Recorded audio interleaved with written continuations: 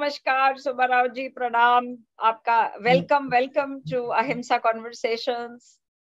Thank you for this invitation. Oh, no, sir. Thank you for making the time. It's an honor. It's an absolute honor. So, as with everyone else, can I ask, what is your earliest memory from childhood of Ahimsa, either as an experience or as an idea, as a value? What is your earliest experience? I did not plan anything. And the seed was sown on 9th August 1942, Quit India Day. So I was in the classroom because those days news did not spread fast. So we did not know whatever had happened the previous day, 8th August. A few youths came into our classroom shouting slogans, and they told the classroom, "You're all sitting in the classroom. Last night, Mahatma Gandhi, Pandit Nehru, Sardar Patel, Maulana Azad, all of them were arrested by the British government. And how get into the classroom?"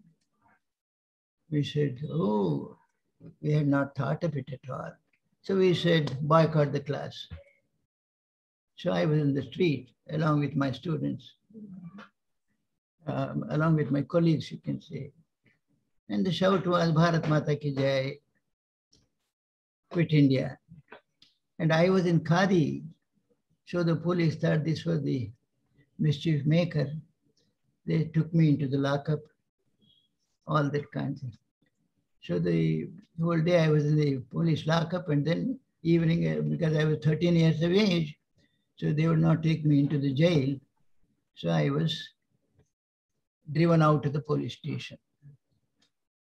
So in the police lockup, this thought came into me. What is the crime for which the police have arrested me? I said, "Bharat Mata ki Jai. I must do something." So then some of my own age children, boys and girls, we started a meeting in the evening. We had the tricolor flag with charkha those days, and then sang Vande Mataram, Jana Gana Mana, had some games and all that. So during the day, I used to be in the school, evenings, this kind of activity. That is where the beginning was made. At that time, I did not know much of Gandhi, Khadi, nothing. Khadi I did because it was curious. One of my friends said about 7, 8 charkas. So for the fun of it, I learned spinning the charka. And then after a couple of months, I was given a piece of cloth and said, "This is out of your thread." Oh, how excited. Then I started learning what is all this khadi and so on and so forth. So the beginning was 9th August 1942. And then as a teenager and as a slightly older person, how did you come to be so deeply involved in the Gandhian movement? It slowly grew. Then I went to a Gandhi Gram that was constructed by a lady, Saundaram Ramachandran was her name. She was connected to a business family, TVS.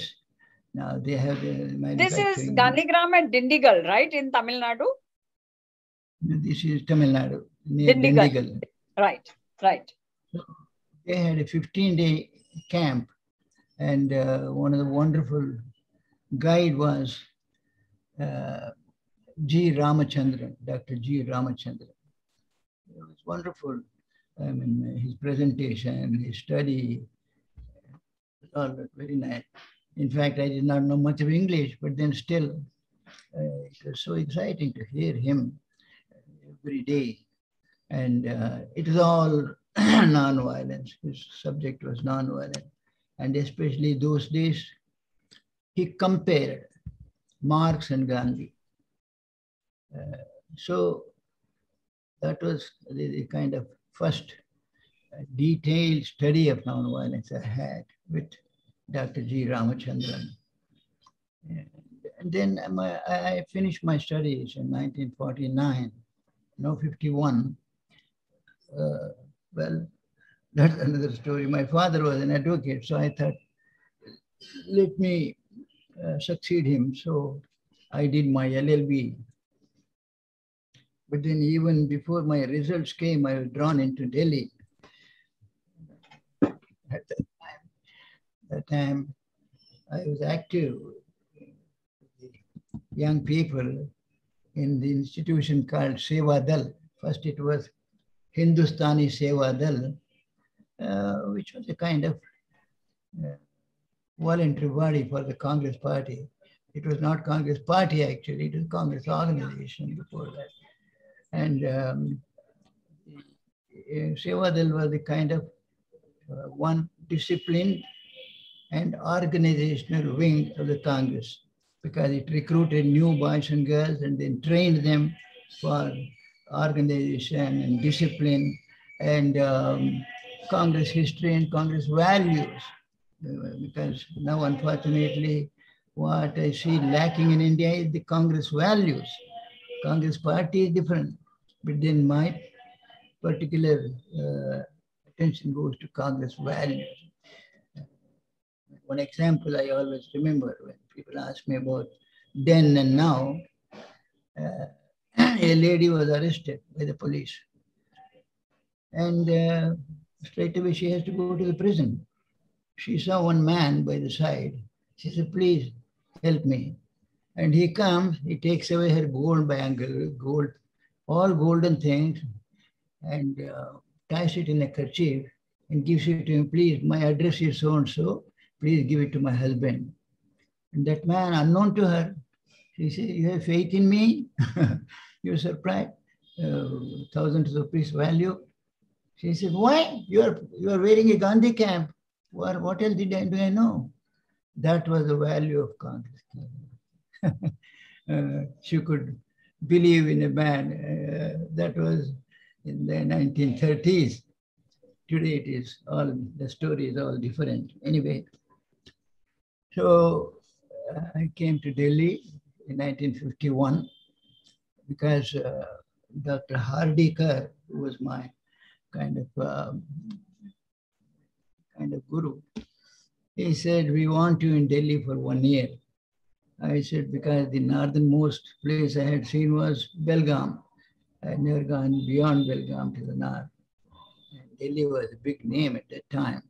So I said, oh, 1 year of Delhi, come on, let me see. So the Delhi glamour and what. But then that 1 year continues even now. It never completed. My father also waited for 2-3 years and then disbanded his office and gave away the books, etc. And he said, no hope of this fellow returning. Neither did he feel sorry, nor did I. No regrets. So, because having been if I had been an advocate, maybe I would have earned some money. But then, yeah, working with people, especially young people, there is so much to gain. So, nothing to compare with a lawyer's job. That's how it happened. Then I was with the Congress. But then when the Congress split, because I was within the Congress, I was teaching, one of the points was all parties, even today, have groups within the party. And one principle that the Sevadal developed was, we should not be involved into these group politics. For us, Congress and Congress ideal is the object and no groups. And when they divided in the name of groups, then I said, all my principles are gone. Even then I told them, look, the Congress may be divided now, but if you agree to have only one Sevadal for both the Congress, we will serve both of you. Then I will continue. But only one person agreed to that. That was Mr. U.N. Devar Bhaiji used to call him. He was so excited. Oh, Subba Rao ji, what a good suggestion you have. We'll have only one Sevadal first, and then one women congress, one youth congress, then Congress all will be united. I will go. He went to all the leaders, but nobody listened to him because they did not want this kind of an arrangement. They said, no, you have your Sevadal, we have our Sevadal. I said, goodbye to both of you because I want to keep friendship with both Indira Gandhi, Murali Desai, Nijalingappa. I said, because I have no division in my mind. So then I came into Gandhi Peace Foundation in 1970. So, and then you designed and you have been running camps for youth across India. So can you, for the benefit of today's young people who have not perhaps had the chance to meet you, can you briefly describe how in these camps you define nonviolence and how do you guide the youth to walk this path of nonviolence? How do you define it firstly? The very basic question you have come to. The relevance of nonviolence in today's world. On the one hand, people are disgusted with violence. What happened in Kabul yesterday? A couple of bombs and then so many people die and it goes on. So right from the family level, there is violence within families, to the international level, there is violence at all levels. And how much money is being spent for organizing violence. I'm very disappointed that a few days ago I read in newspaper that a gun factory is founded in India. And the gun was never made to kill a poisonous serpent or a lion. Gun is made only to kill human beings. Bomb is made only to kill human beings. So people are disgusted. In fact, I had 37 Gandhi camps in the United States, San Francisco, near San Francisco. And every time I used to take a different entrance. Once I went through Honolulu, once I went through Chicago, once, and so on. And naturally, a couple of times through New York. And once I entered the I had to take plane for India. So I come to New York airport, Kennedy Airport. I go to collect my luggage in the conveyor. I had a few minutes to wait. And I look here, a huge canvas, maybe about 25 feet or so, and a Gandhi sketch in the John F. Kennedy Airport of New York of the United States of America. Gandhi here. And then huge letters they have written. What year was this, Subba Rao ji? What year was this, roughly? Some 1990 or something like that. Okay. Diaries are all taken away by someone. Anyway, and then what is written there interestingly was, top line about 5-6 feet of each letter. What made Gandhi? And second line, Gandhi, question. What made Gandhi, Gandhi? The American people are asking. And by the side, there was Abraham Lincoln, equal size. And for him, it was written, failure, failure, failure, perseverance. So because Lincoln failed in it, whatever he tried, his marriage was a failure, his writings were failure, no paper would accept his failure. All these things happened, but then because of perseverance, he became one of the best American presidents. So that was written there. So this Gandhi becoming Gandhi, very interesting because he has himself written in his autobiography. He was a coward as a child. Coward is so much that he could not enter a dark room in his own home. At night, my father is sitting, mother is sitting, And he had to go to the next room, which was dark. Those days, no electricity. So there's a lamp here. And he asked, Rambaben, dark there, please come with me. I have to go into that room. So a boy who was afraid of going to a dark room challenges the British Empire. So what made Gandhi Gandhi is the question. So there comes the relevance of non-violence, because Gandhi made 11 vows. If you go to the army, they will measure your height, your weight, and your chest and all that. And Gandhi's measurement was, will you speak truth? And then Ahimsa, Satya, Asteya, Brahmacharya, so on, so on, so forth. And one of the very important rules is fearlessness. Sarvatra bhayavarjana. Fearlessness everywhere there. And there, well, the answer comes there because all the people who are using the bomb, they always think there is no other way. So Gandhi said there is another way. And his experiment for the first time when he came back to India from Africa was Champaran. I don't go into that story, a long story, very interesting though. But then the arrangement was he was to stay with Dr. Rajendra Prasad. But then Rajendra Prasad was out of town. So then he chose to live with Acharya Kripalani, Dr. J.B. Kripalani, because he had known him when he visited Shantiniketan in Muzaffarpur. He was a professor there. As many people have the question, Kripalani also had this question, because Kripalani, even till his end, he could talk very harsh and very straight. So Gandhiji was staying with him. So the professor asked him, he was not a professor, he was not a Mahatma till then. He said, Mr. Gandhi, you talk of non-violence, and the village people who are not under it, they all follow you. But then I am a professor, how can I accept your principle of non-violence? Gandhi said, what if you are a professor?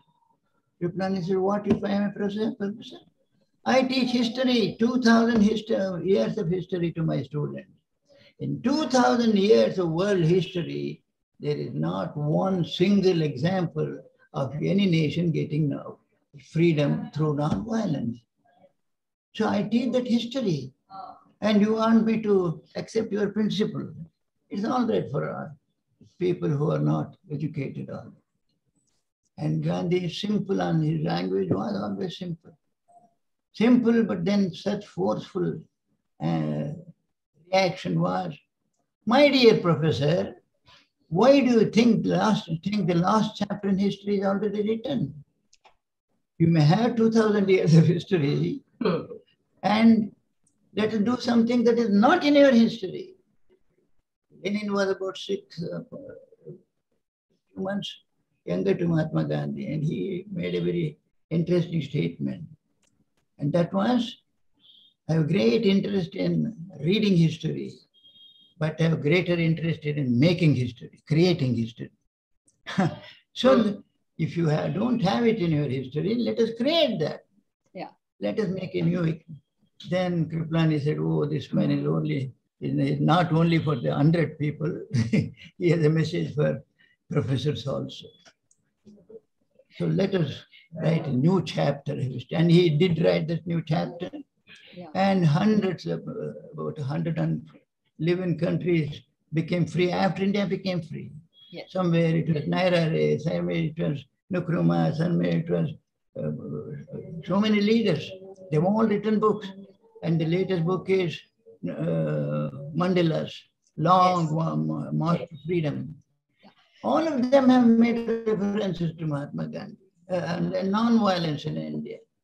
Without weapons, in India, a country can become free. So after India, more than 100 countries have been, 54 in Africa alone. They're all slaves. Some country to Britain, some to France, some to the Dutch and so on and so forth. Yeah. So they've all become free now. Now the whole world is free. So they said, West, non-violence is relevant. But Subba Rao ji, you have been also in your own time, in these last 60, 70 years, you have also been making history because you have single-handedly taken this message to youth across India. What is the challenge you have faced from those youth and how have you answered it? Because I'm sure that many of the youth whom you meet in the camps that you hold, say to you that, oh, non-violence is not possible, or we are seeing so much violence around us. How do you answer that? Once I had taken a group of professors to Acharya Vinoba Bhave. The professors had a question similar to your question. They said, everything is going on all right, but then one problem that we have been facing is indiscipline among the students. They don't want to listen to us, they don't want to follow principles and so on and so forth. What can we do about it? And like Gandhi, Vinoba also was simple in his language. He said, you take your students to villages, maybe once a month or maybe more frequently. Just take them to villages, let them study the village, and your question will be answered. So during my camps, in fact, I've had camps, 3 camps in Bangladesh, 4 camps, 3 in Indonesia, and 3 in Nepal. I'm very eager to do one in Pakistan, but then it's not in Pakistani young people have come into my camps. Mm-hmm. So what has been helping me in camps is, one is doing manual work, sweating. And there I see there's great potential in working together in the hands. I see, I remember I had a camp in Bihar, Muzaffarpur. The girl is from Tamil Nadu, doesn't know a word of Hindi. And the boy is from Uttar Pradesh, doesn't know a word of English. And both of them are working together. They had to carry soil from the tank outside. So they had made a kind of instrument with the gunny bag and bamboos, and they would fill it and take. One side is this boy, one side is that boy. And they have their own conversation, what language they talk. But then I see they come together. So Muslim, Bengali, Gujarati, all these kinds of barriers that we see between man and man. One of the best things to break this barrier is work together. In fact, there was an international work camp movement. I've not heard of it during someone, because, for instance, recently an earthquake in Bihar. People come from England, from France, and from America. They all work for relief. So, in fact, there was an earthquake in Uttarakhand. I had 5 or 6 camps, just helping, meeting the people, saying a word of sympathy, and then working for rebuilding their house and things like that. So that is even now I'm thinking that we must do something like that work camp movement. Call it by any name, but then the efforts are going on. So work together is a very good medium for bringing values. Mm. And second that helps me is all religions prayers. Mahatma Gandhi coined it. I had added a couple of, for instance, I added Jewish prayer. The others were there, Hindu, Muslim, Sikh, and so on. But then a couple of them, Jewish was not there in Gandhi's prayer. I said, I had Jewish there earlier. And Bhaiji, because Bhaiji is only 2,000 years old. So a small bit, half a minute or so. But then we do silence. I call it the music of silence. Wherever there have been disturbances recently, Delhi, what do you call that, near very busy area in Delhi has some problem, masjid and temple and so on. And I had a camp in Kingsway camp, and all of us, about 400 or so, we went to that area. And it was so nice. What is that area? Something like Sadar Bazaar. Yes, that's right, sir. Sadar Bazaar is an area. Similar area. Okay. So crowded, so noisy, because there is a truck and there is a bullock cart and there is a kelawala, bidiwala, all kinds of people and so much noise. And we were greeted first by a church, and then the Muslims gave us plantains and banana and so on. And when I went to the part of the evening program and said, what is happening here? So much noise all around. But still, I went there, and we have our slogans. Jodo, Jodo, Bharat, Jodo. The Prime Minister has come out with the slogan today, but then we had it in 1985 with Baba Amte. Yes. There we discovered. There we coined this word. Because said it was quit India, and we succeeded. The British quit India. And then, unfortunately, there was a movement called Split India. As Punjab says, we will go away. Assam, even today, Paresh Parwal sits in China and says, I will take Assam away from India, all this. So split India. Then we said what is needed is knit India. So Bharat Chodo, then Bharat Todo, now Bharat Jodo. So quit India, split India, now it is knit India. So at that spot, I stood up.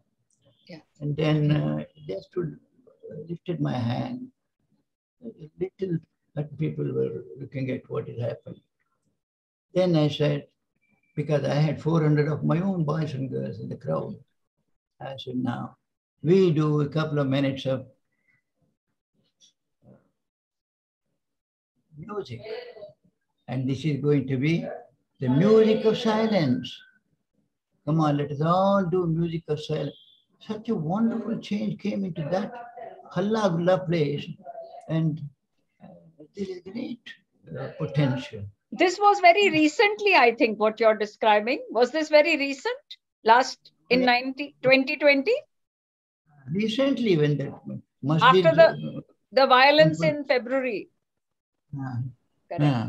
Right. This followed. You were gone after that. I was here, but our boys and girls took out peace processions in that area, and the police were so impressed.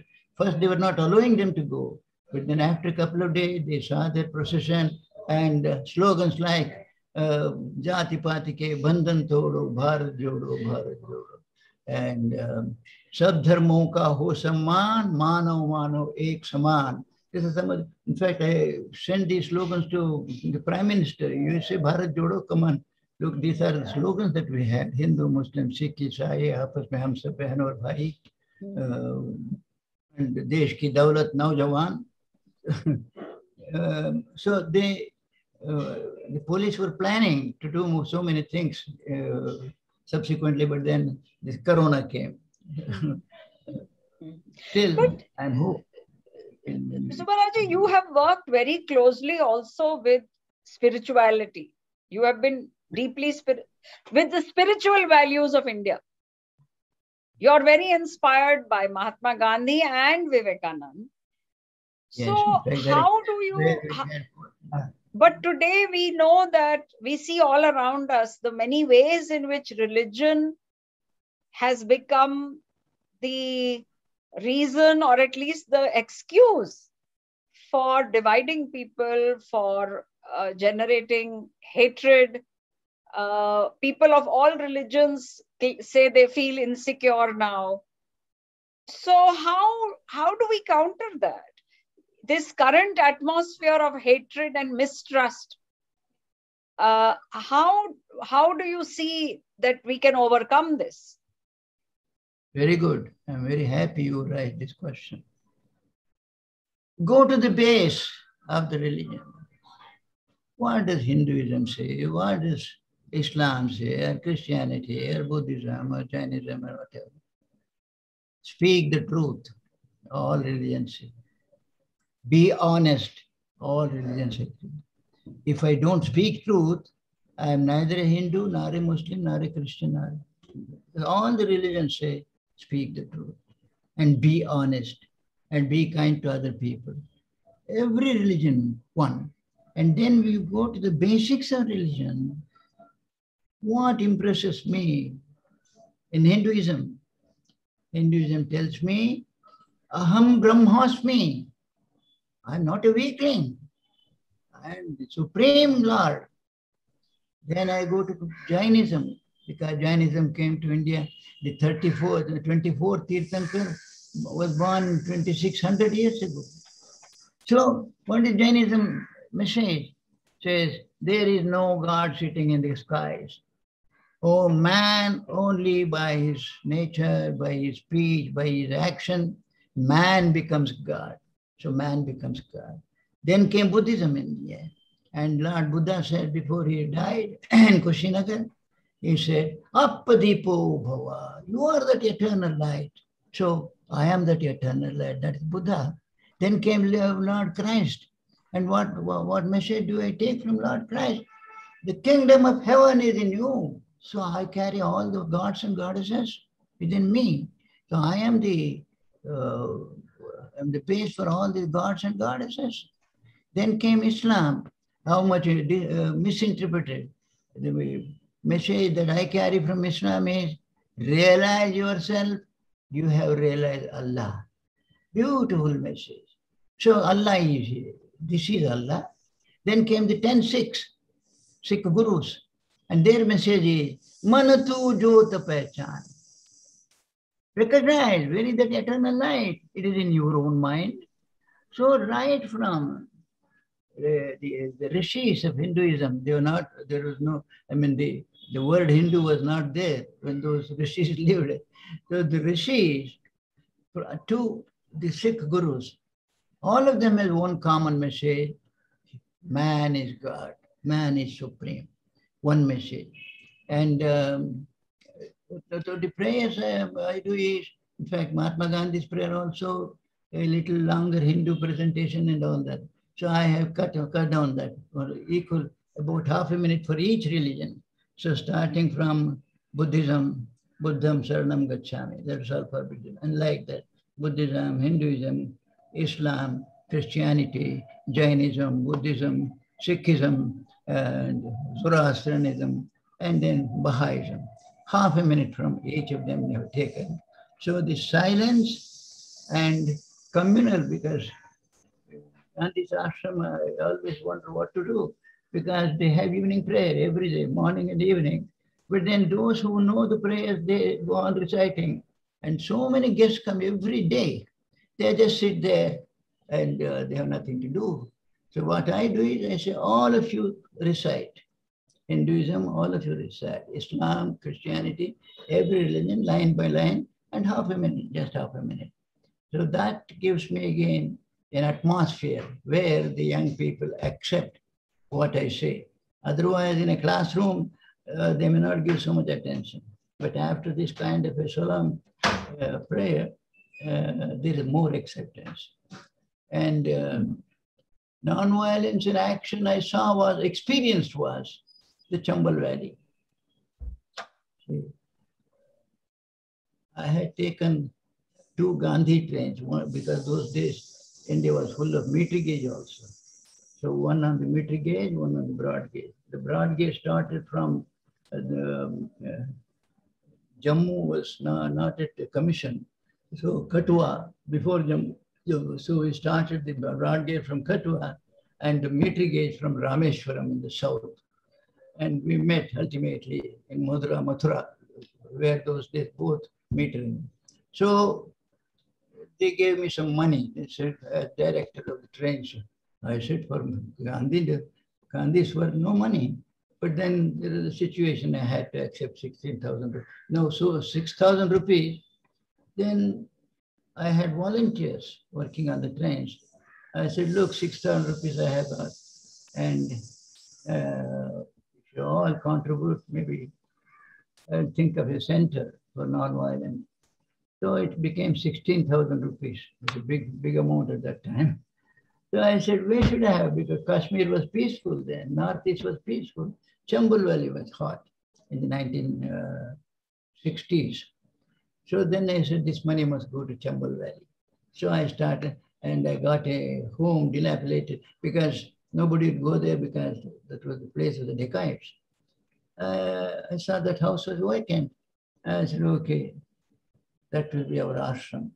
And this was Gandhi's money, so we had a Gandhi ashram there.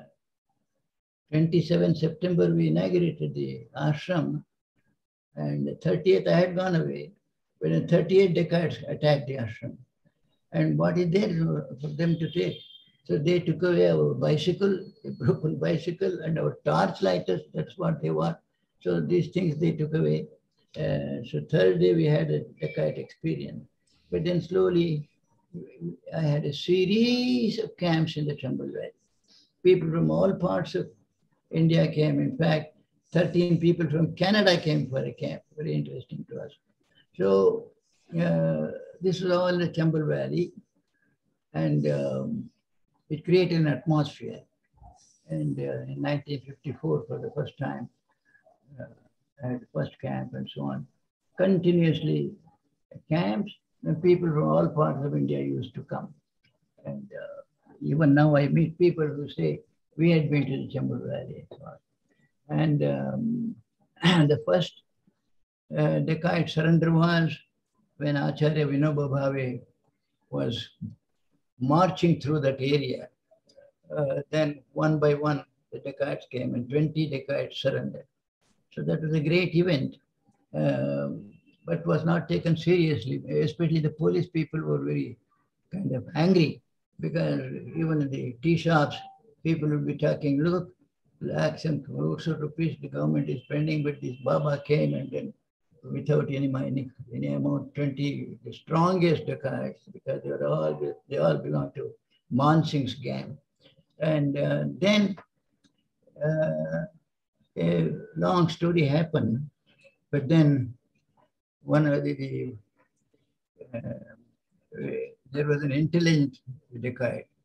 Otherwise, they were mostly unread. But then this man had read something, Madhu Singh.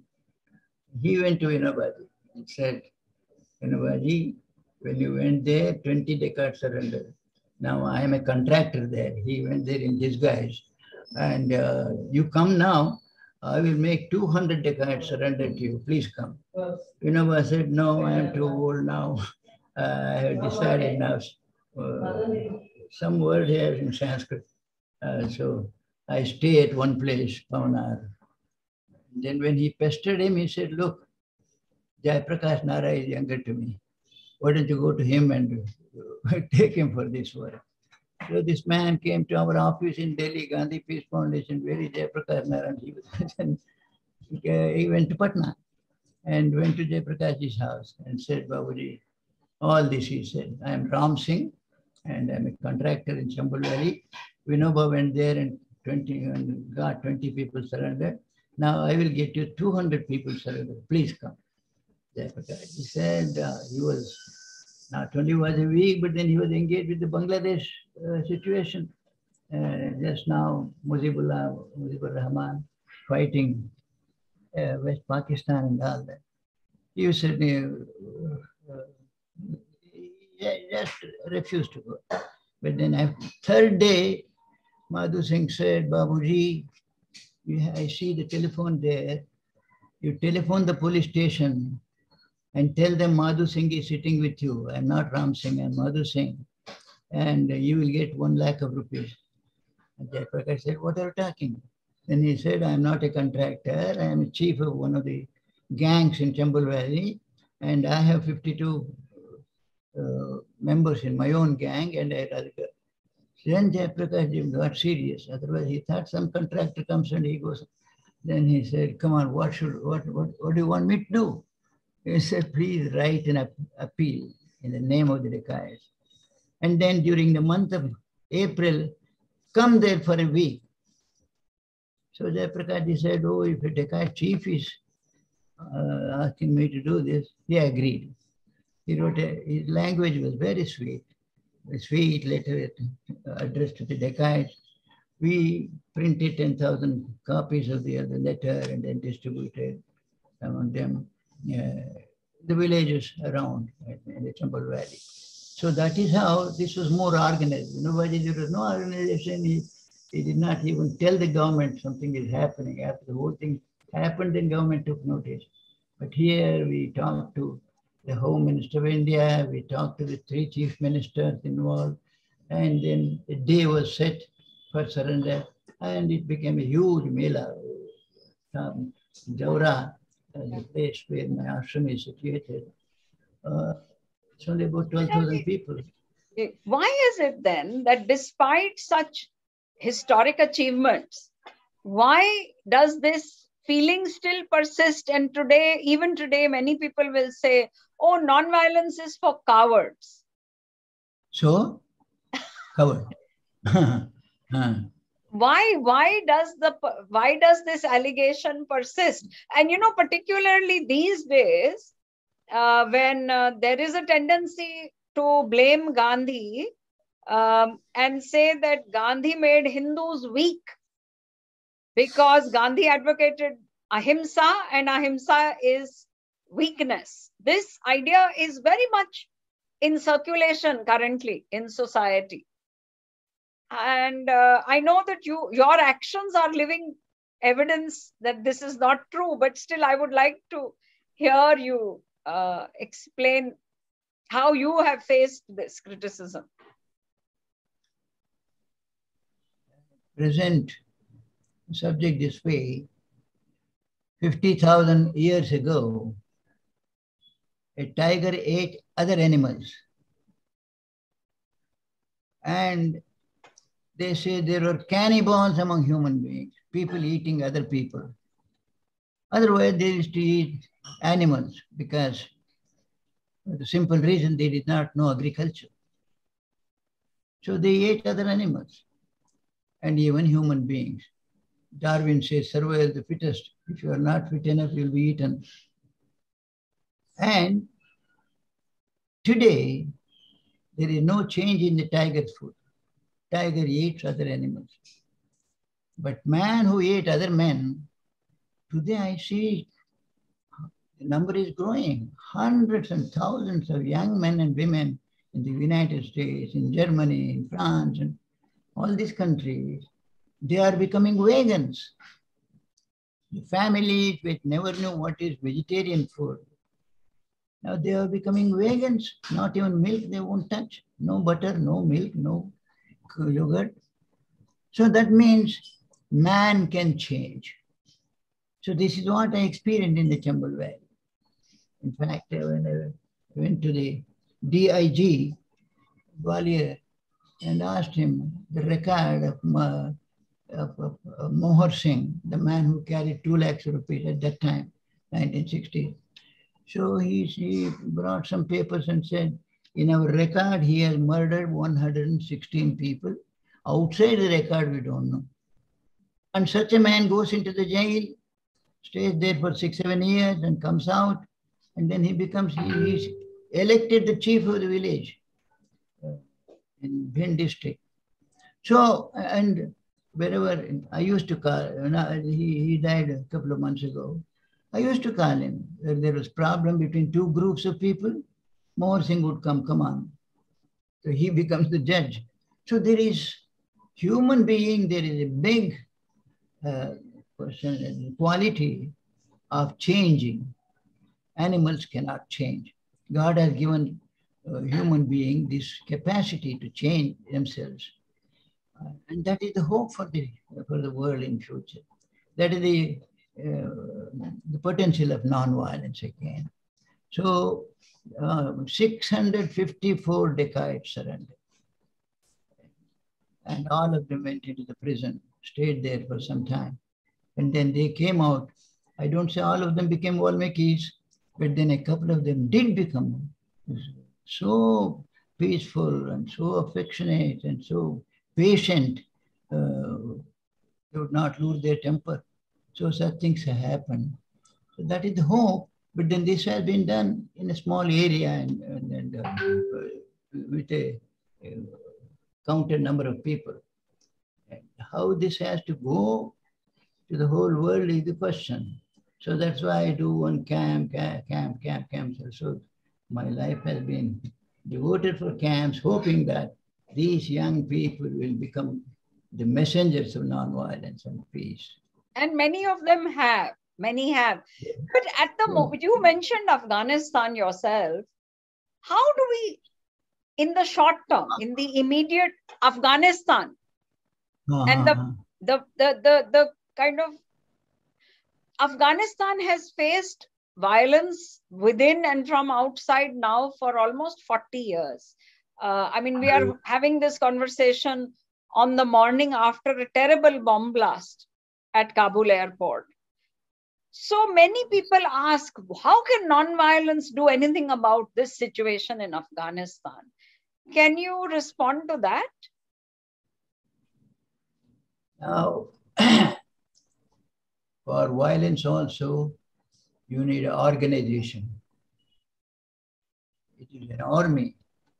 And the Taliban also, they are not organized like an army, but then they have their code of discipline, they have the leadership, they have everything.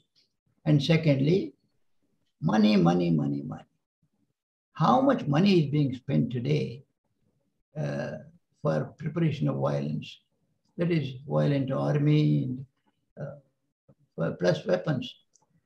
It's unimaginable.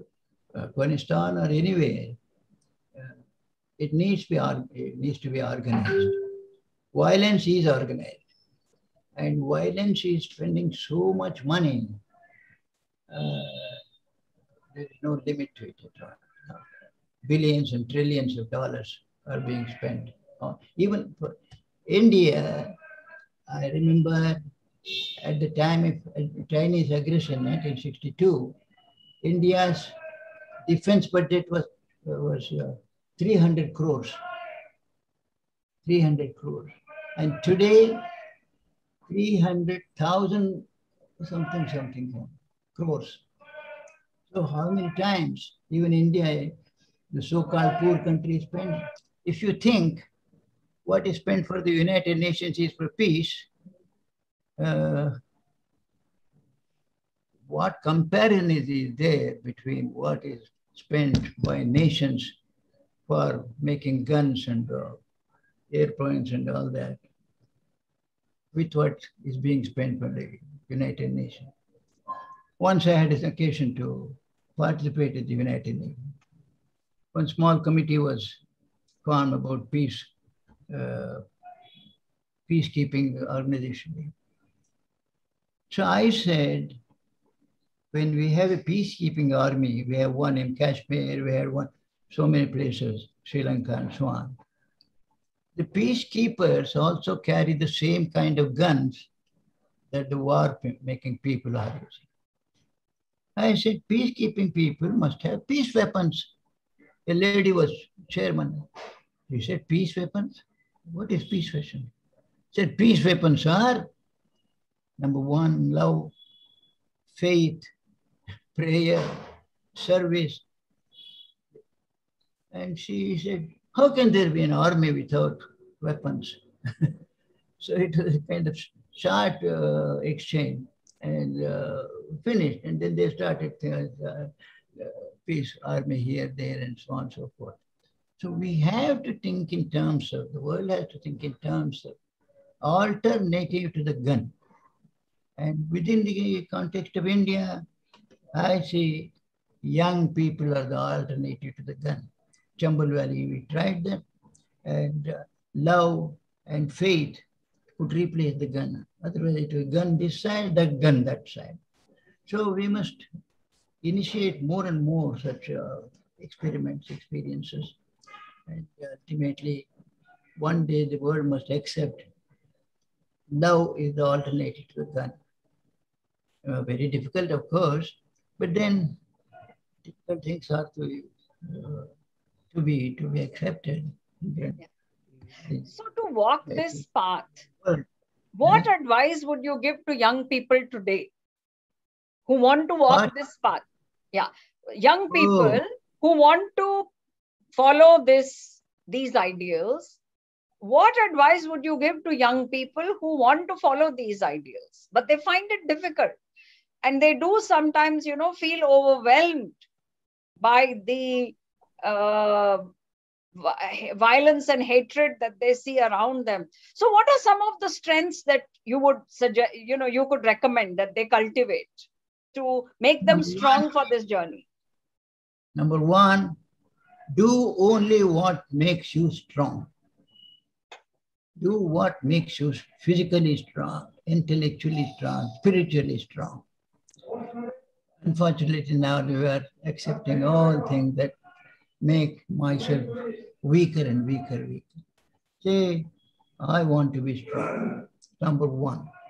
And secondly, think happiness is indivisible. If my neighbor is hungry, Gandhi used to call it also violence. If my neighbor is hungry and I am eating overfull, that is violence. So, in fact, personal views, my own privacy.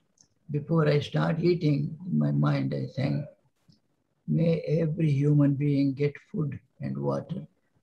May every animal get food and water.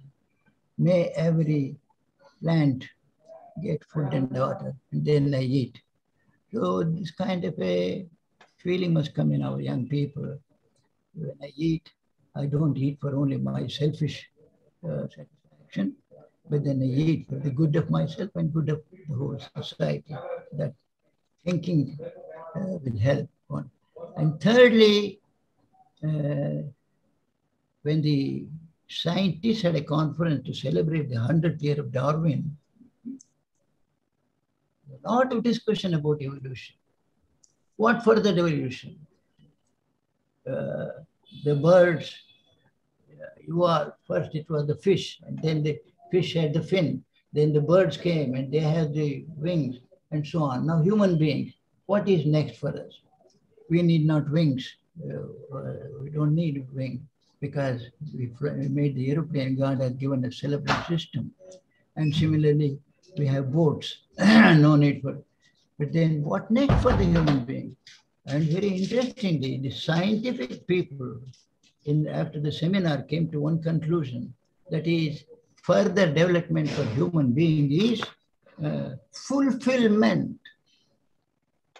So wonderful.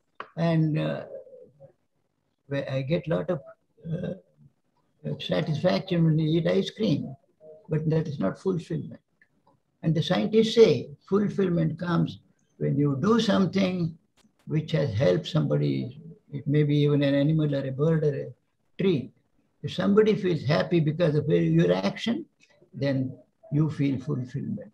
So that is what the scientists say, that tomorrow's human being must take to this kind of life where they do something which is useful for the neighbor, for the other. Mahatma Gandhi was asked this very interesting question. The book is somewhere here. I forget anyway. He knew Gandhiji from London.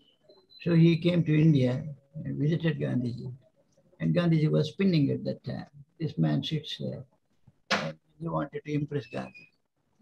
Said, Bapu, Lord Jesus Christ said, love thy enemy as thyself. Loving neighbor is one thing. But here he says, Jesus gone much further. Love the enemy as thyself. What's your reaction? This man is spinning. After a couple of minutes, he repeated, Gandhi, love the enemy as thyself. How do you feel? Gandhi said, I had heard you for the first time itself, but I started thinking, love the enemy as thyself.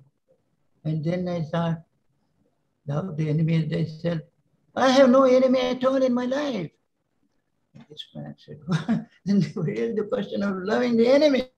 First, you will have to make an enemy to love. So no enemy at all in life. So that is the message for us all. Can we make ourselves in such a fashion that we have no enemies at all? The British are not at all my enemy. In fact, for their good only, I was pressing to make India free. Otherwise, it was wrong on their part to hold any other country as a colony.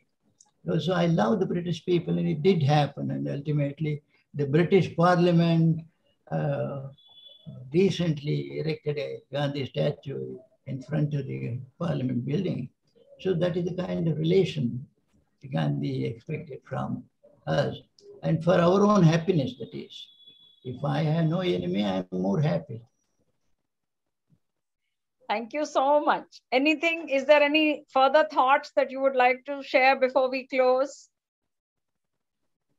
Well, within India, I keep telling young people, you had asked me, what do you tell young people? I say, ek ghanta deh ko, be physically fit, do exercises 1 hour, and let Mother India also be healthy. So, ek ghanta desh ko. Desh, where is this Desh? Your neighbor boy who has no opportunity to go to the school. Teach him, that is Desh. Or plant a tree, that is Desh. Clean your area, that is Desh. Do something that is not for your selfish good, but for the community. So, ek ghanta Desh ko, ek ghanta Deh ko, so that I am healthy, my Mother India is also healthy. Bahut cool. Thank you so much. My respects and regards. Namaskar.